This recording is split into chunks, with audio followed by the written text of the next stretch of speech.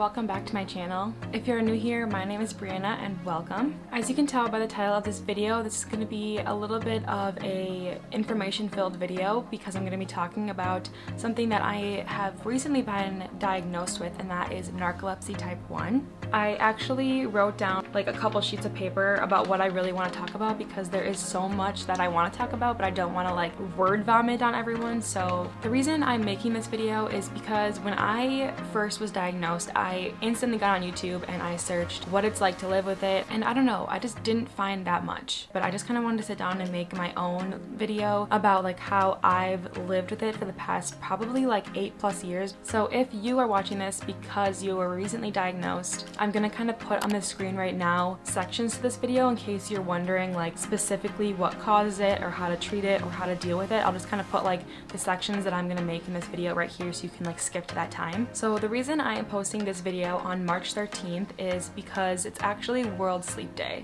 If you're wondering when exactly World Narcolepsy Day is, I think it changes each year, but I think it's always held on a Sunday because it's called like Suddenly Sleepy Sunday. That's specifically for narcolepsy. And the funny thing is that actually landed on my birthday last year, which was September 22nd. So I think it's around like that second to last week in September is when it usually falls. The reason why World Sleep Day is in March is because a lot of sleep disorders are actually autoimmune, and March is actually autoimmune disorder like awareness month. So later in this video I'll talk about how exactly narcolepsy is technically an autoimmune disorder, but if you are someone who has an autoimmune disease or know someone who has an autoimmune disease and you're watching this in March, then just maybe reach out to them because this month is awareness to them. So the first section I'm going to be including in this video is a little bit about me. So to start off my journey with narcolepsy, I was diagnosed technically in January 2020, so literally only 2 months ago. Even though I was only diagnosed 2 months ago, I personally feel like I have been living with this disorder for quite a long time. I can just always remember being that girl in school who would like fall asleep in class, fall asleep in study hall, just literally fall asleep whenever. I just struggled, like even in tests. I literally had to hand in an exam, a math exam to be specific.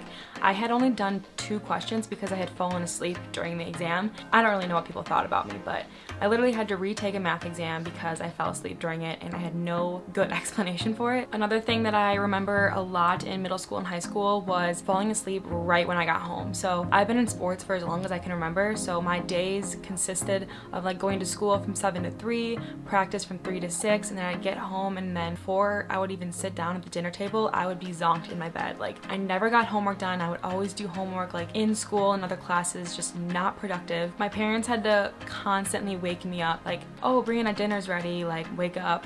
And obviously I just thought that was because I was running myself thin. I was just always busy like a lot of people are in high school, but I just thought nothing of it because I was doing the same thing as other people, and I knew that like I was running myself thin, but I didn't think I had like an actual sleeping problem. It was just really inconvenient. I literally can't sit in the car for more than like 5 or 10 minutes. Like if I'm not talking to someone, I will fall asleep. If anything, it's just really annoying. So probably like sophomore, junior year in high school, I started noticing other symptoms besides just the daytime sleepiness. So I'll get into the symptoms in a little bit. Basically, I just remember having those symptoms start in high school, and that's how I know that I've been experiencing this disorder for more than at least 5 years. Okay, so the next section I'm going to be talking about is like the science behind narcolepsy. So although there are people in this world who have really bad narcolepsy where they literally do fall asleep wherever, whenever, and like there are cases that do have that, so I'm not gonna like say that there aren't. But okay, basically if you are someone who knows nothing about science or anything about autoimmune disorders, for narcolepsy specifically, there is chemicals in your brain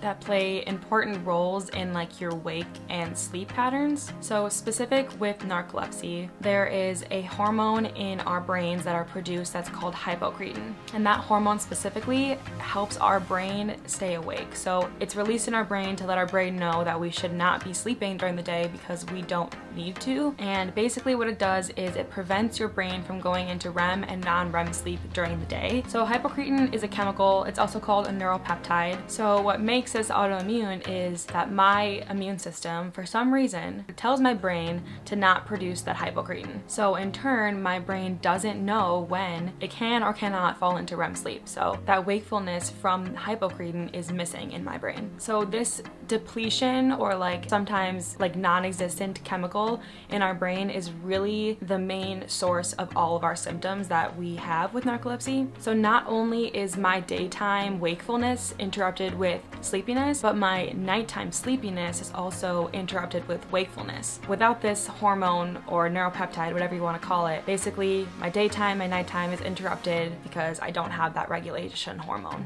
To give you guys kind of a perspective, when I got my sleep test done, I woke up probably on average of like at least 10 times an hour, but yet I was asleep for 96% of the night. So I would wake up and fall asleep within like seconds, multiple times throughout the night. Okay, the next section is going to be causes. So really, the cause of narcolepsy is unknown. The only real cause we know of is this depleted hypocretin that I was talking about. A little statistic is that it occurs equally in men and women. Like, you're not gonna have a higher chance of getting narcolepsy if you're a man or if you're a woman. So in the US, another little statistic is about 200,000 people actually live with narcolepsy, but that number kind of doesn't really mean much because so many people are misdiagnosed. Like for me, if my disorder wasn't affecting my college career and like my grades and stuff, I probably would have never gotten a sleep test and I would have never been diagnosed. And that can happen in so many cases. Another thing about narcolepsy is that it's not necessarily genetically linked, but it can be. So if my dad or mom had narcolepsy, I could get it. Most cases are actually not genetically linked, so because it's autoimmune,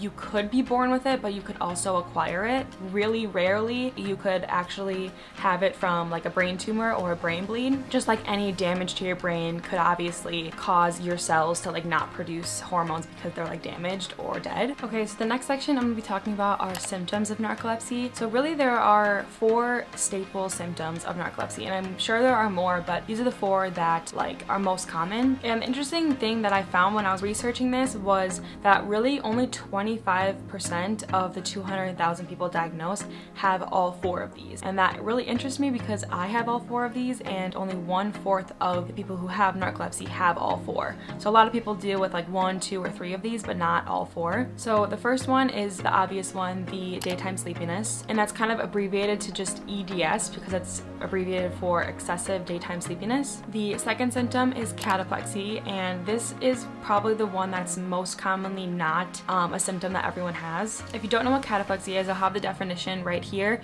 but basically it's when your body suddenly goes into REM sleep. It sounds really crazy, but for me, what triggers my cataplexy is laughter. So when I laugh really hard, or even if I think something's just really funny for just a second, like my face will droop, my muscles will become weak, my knees will buckle, and like my brain just for 1 second goes into REM sleep, and that's why like I basically almost faint. For example, my doctor literally gave me this example, fainting goats. Like fainting goats have cataplexy, not that they necessarily have narcolepsy, but fainting goats, when they get scared, like everything buckles and they just faint. So it just causes muscle weakness and slurred speech, and so that's why when I laugh in front of people, I like always cover my face because like I just droop and I'm sure it's not cute. So the third symptom is hallucinations, and this is something that I didn't always have. Like I feel like I've had narcolepsy for the past 10 years, but I feel like my hallucinations have like just started when I was like a junior in high school, so probably about 5 years ago. I personally don't have hallucinations during the day. I mean, granted, if I'm taking a nap during the day then I will, but my hallucinations really only come at night. When I was doing research for this, I found that there were 2 different types of hallucinations, specifically for narcolepsy that is.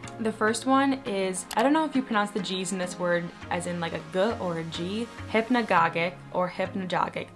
I don't know. But basically that's when you hallucinate as you're falling asleep. So like that's like self-explanatory. So as you're falling asleep, like you're hallucinating a little bit. And then the other one is hypnopompic, and that's when you're hallucinating as you're waking up. I honestly don't know which one I have more because I hallucinate so much when I fall asleep, but then I also feel like I'm hallucinating when I'm waking up. So this kind of all ties in with the 4th symptom, which is sleep paralysis. I guess I kind of get confused with sleep paralysis and hallucinations because oftentimes when I'm dreaming, I think I'm hallucinating because they feel so real. And then I also feel like I'm having sleep paralysis because I know I'm dreaming, but I can't wake up. Honestly, I don't have medications that help them. I only have one medication, and that's specifically to help with my daytime sleepiness. So I only have a medication that really helps with one of my symptoms. I don't have a medication that helps with my cataplexy, hallucinations, symptoms or sleep paralysis. So if you have those, or even 1, 2, or 3 of those, I would suggest talking to your practitioner or your doctor or your physician's assistant, whatever you may have as your family doctor, because those are the 4 staple symptoms of narcolepsy.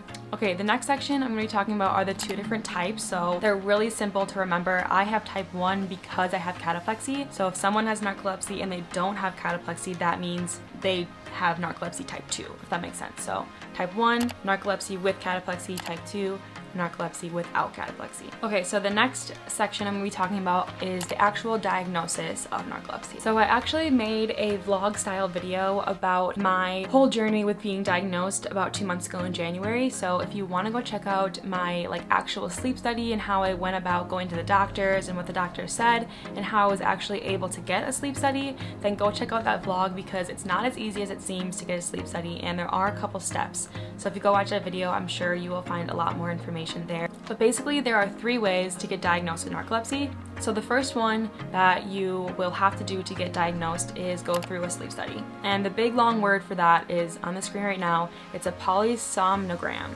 I think I said that right. And that's abbreviated for a PCG, and that's basically just your 1 night overnight sleep study. And that really isn't the definitive diagnosis for narcolepsy, because really what it's doing is ruling out sleep apnea.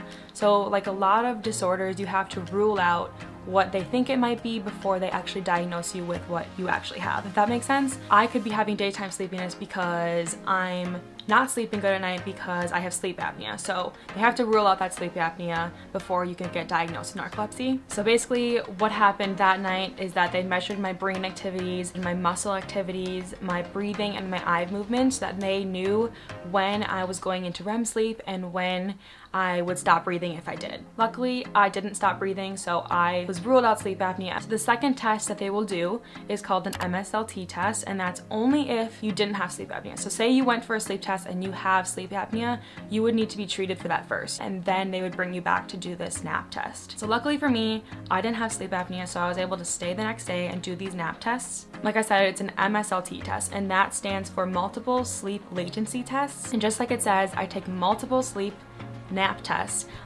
for the whole day basically. I don't really know when or at what point they found out that I had narcolepsy, but a lot of the research that I was doing, it states that if you go into REM sleep twice within the 5 naps that you take, that finding is significant with narcolepsy. You take a nap every 2 hours, so I woke up at 7, I took a nap at 9, 11, 1, and I would have taken one at 3. They basically give you, I think, 10 minutes or 15 minutes to fall asleep, and if you do fall asleep, they let you sleep for 15 minutes. I fell asleep for all of them, which means I took 4 15-minute naps that day, and that's the second test that they would do for you. And pretty much those are the 2 that you would need to be diagnosed, because those are the only 2 I did to be diagnosed. But say you did the polysomnogram and you did the MSLT test and you still feel like you have narcolepsy but they didn't find anything because it wasn't significant. What you could do is then get a spinal tap, and if you've ever heard of a spinal tap or if you've even had one before, you know they're not fun. I've seen one in person. It doesn't seem that great, but the reason why you would get that is because a spinal tap basically tests for that hypocretin. So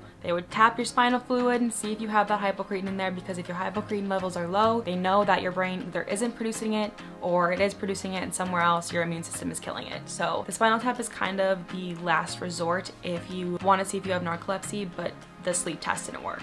I hope this is all making sense to you. If it isn't, please leave any questions you have in the comments, because I kind of have been doing so much research on this, I know a lot about it. Okay, the last thing I'm gonna be talking about are the treatments. So really, narcolepsy has no cure. It is a lifelong disorder, and there's no way you're gonna have it and then all of a sudden you're not gonna have it. A lot of people say that the symptoms get better as you get older. I don't really know if that's true, but some people say that. So when I was talking to my doctor, she kind of gave me 2 options. Before I was even diagnosed, she said you could either take medications to help with your symptoms, because you don't have to have medications. Like, you don't have to treat it. You could really just manage it with whatever you please. But you could take medications, or you could do like a nap/caffeine daily regimen. So for medications, we'll just start with that.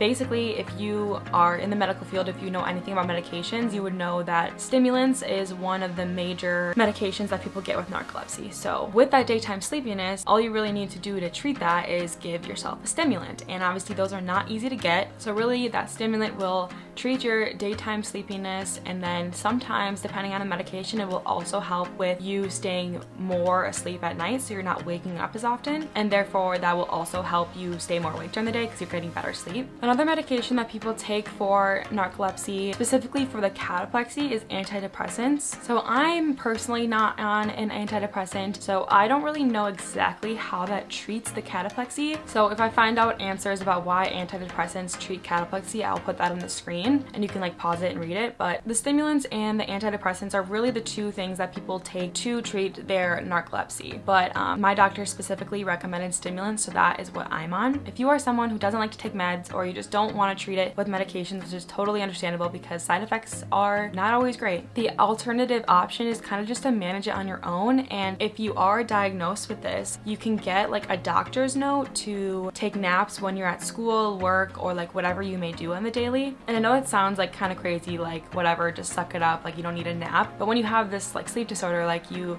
sometimes need it. And when I say sometimes, I mean usually you need naps. So she like offered that to me, but because I've been like kind of managing it on my own for the past like 8 years, I was like, I would just rather try some medications because I already do all these other management things in my daily life as it is. So like for me, there's not much more I can do besides try something new like medications. So with that doctor's note to allow you to take naps, you can also have your doctor write out like a caffeine regimen, if that makes sense. So I personally hate coffee and I don't drink soda like very often at all, and I don't like energy drinks, so caffeine to me just doesn't help. I don't really want to drink caffeine every single day if I don't have to. But if you are someone who likes caffeine, like go for it. This would be perfect for you. And then I kind of just have 4 things written on here. You can find more online, but I have 4 things written on here that you can do to kind of help your symptoms, but just kind of avoid like eating, smoking, and drinking alcohol or having caffeine before you go to bed. Those things can all just really help you have a better night's sleep and therefore not be sleepy during the day, or not be as sleepy because you're still gonna be sleepy. And along with those avoidances, I would definitely just say exercise. So if I were you, I would either join like a cycling class, join a yoga class,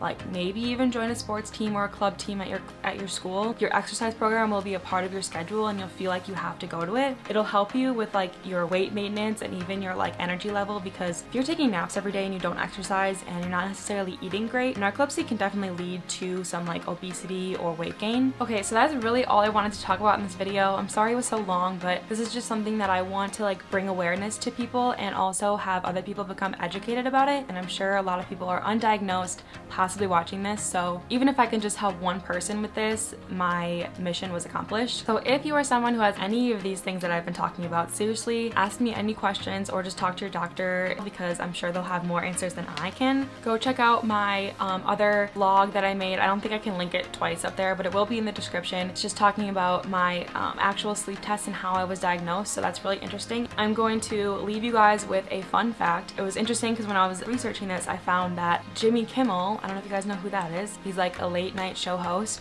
He actually has narcolepsy, so he's one of the only like celebrities that I knew that have narcolepsy, so that was just a little interesting fact. But that is it for this video. I hope you guys learned something, and if you did or have any questions, please chat with me in the comments. I will seriously answer any questions. If you want to see more of my daily life, then just follow me on Instagram. My name is always on the bottom here and in the description as well. Give this video a big thumbs up if you liked it, because that will definitely allow YouTube to spread out this video for everyone to see. I would greatly appreciate that. Also, if you like this video and you're not already subscribed to my channel, hit that subscribe button and the notification bell, because I know you want to see me in your feed in the future. I post once a week, sometimes twice a week, depending on my schedule, but I literally have to go because my class starts in like 5 minutes, so I will see you guys in my next video, and I hope you enjoyed.